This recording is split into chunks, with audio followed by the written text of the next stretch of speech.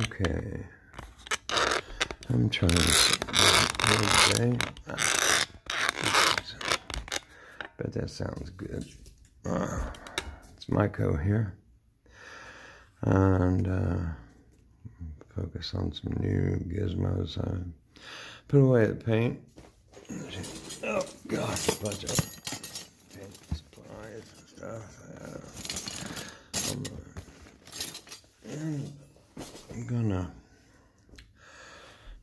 I've always been fascinated with optical illusions and making them. I never have really made many or tried many, but I've watched some videos of how-tos. But I got my own ideas about how to. So let me just start out. I'm going to start out with drawing some. I'm going to make a triangle here because all the how-tos that I've, there's this one that's triangle that is impossible type triangle, and let's see if I can measure off some decent distance. I'll make it 2 inches up above the bottom of the paper here. Expect me to be kind of clumsy here for a little while because I'm used to doing things my own way. Okay. Now, we know that this thing starts out as a fucking triangle. Pardon me, we'll have to start watching my language. Okay, we'll make it 4 inches. A 4-inch triangle. So mark off 2 inches from the center. Okay, and drag our 4-inch up to the center, which, boy, I just barely made it, didn't I? Okay. Okay, so now we got, and I think it's called an isosceles, isn't that the one? It's a triangle, it's a equilateral triangle. I don't know. Geometry was never my forte. Okay, we know we use a triangle, but it's a triangle within a triangle within a triangle. So I'm going to make some more triangles, right? Try to make them about as even as possible as far as the thickness. And that's here to here, like I just didn't do. Well, I said I was going to do. This is a little fatter, but it'll work out. We're not going to go for perfection. We're just going for get the illusion now. We're going to need another triangle within that one. So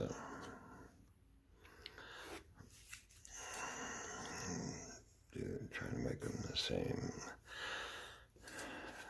thickness again. We should have a little triangle left in the center if we did things right. Yeah, we did things right. Okay, now I have to figure out which of the lines we have to erase.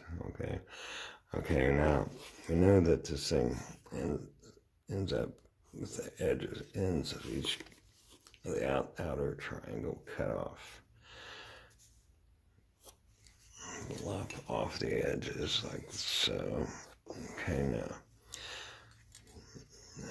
artists most use tool. Get the eraser in, take away the pointy parts of the triangles. That's my erasing noise. Brush off the crap. Okay. Now we got that. Okay, now there's going to be 3 L's. Each one makes an L. Okay, so we've got to decide which one's where. Okay, so we'll have an L here.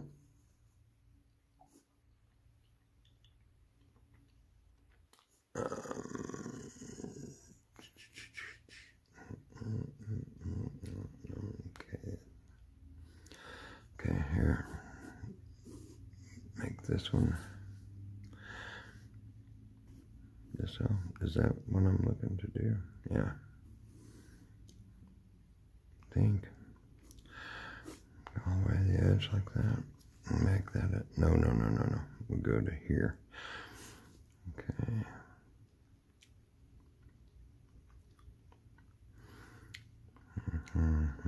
Okay, well, this L will have to be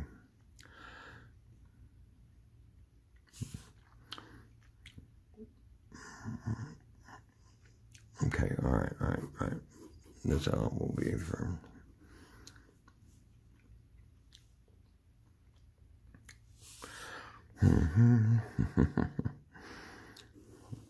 to here.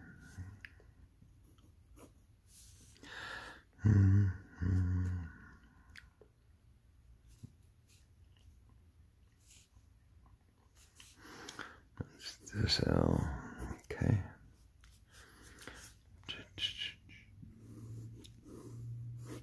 Okay, so that one means that this.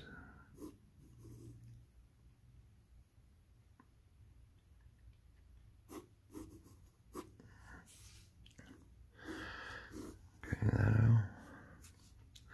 And then we'll have.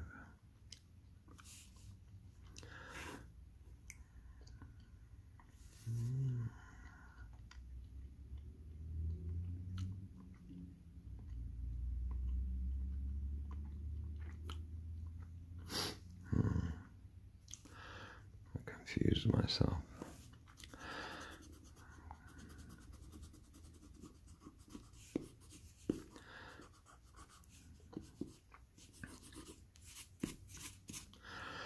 L and okay.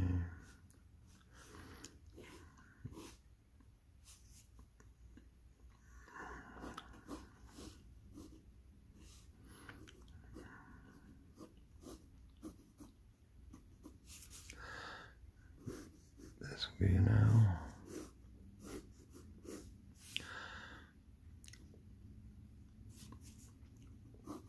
This will be an L.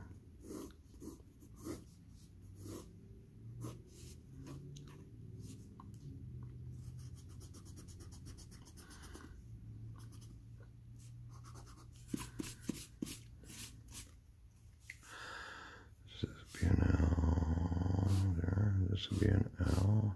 And this will be an L. Yep, you got our 3 L's. Wow. Okay. Kind of define them here a little bit.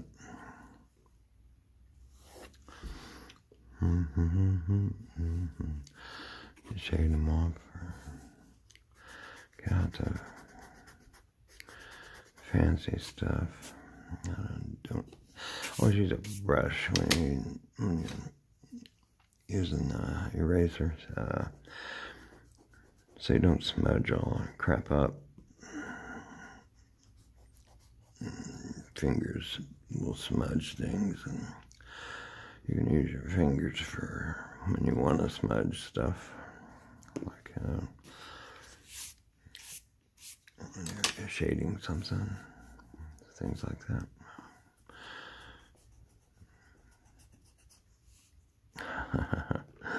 Do as I say, not as I do. Okay.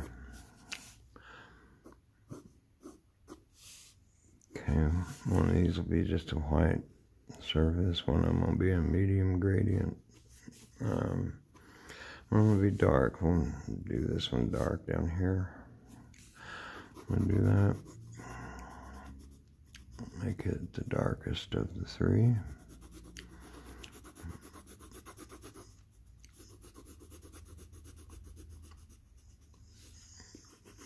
Doesn't really matter which ones.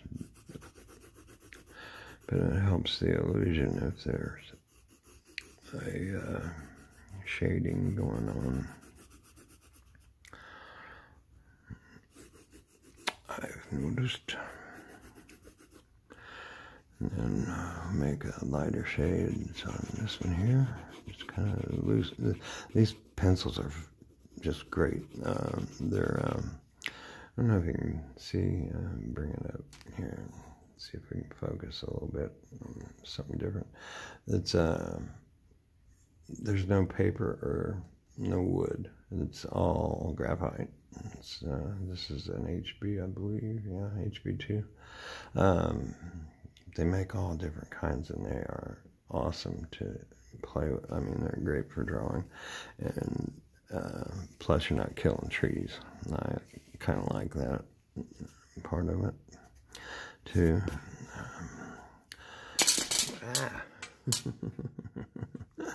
They break just as it's like regular pencils. Okay, I'm lightly shade this one. Before I got distracted there. If I keep doing this voiceover thing on my channel, you're going to notice that I screw things up a lot. And,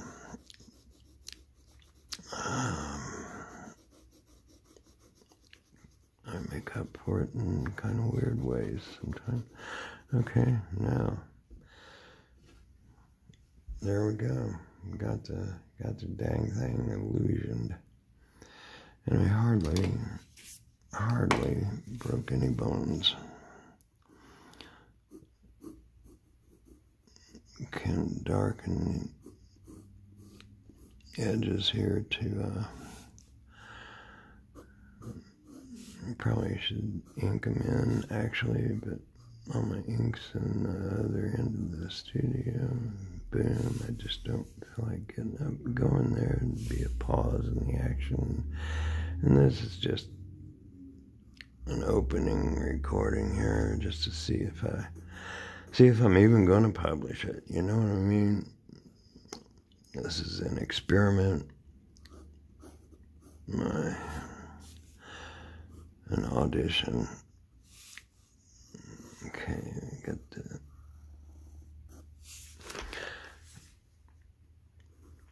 Okay,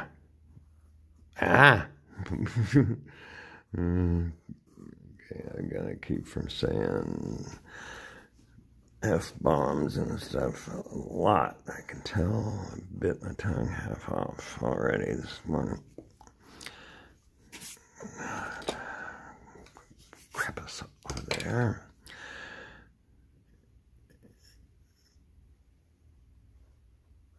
Okay, that's as good as it's gonna get. I keep messing up because I'm trying to angle all my stuff in a direction that's not used to being angled. Okay, well, there we go. That's that triangle gizmo. Most of the how-tos that I've seen, they start off with an L and a weird shape. They'll say, "Oh, make an L shape, and then you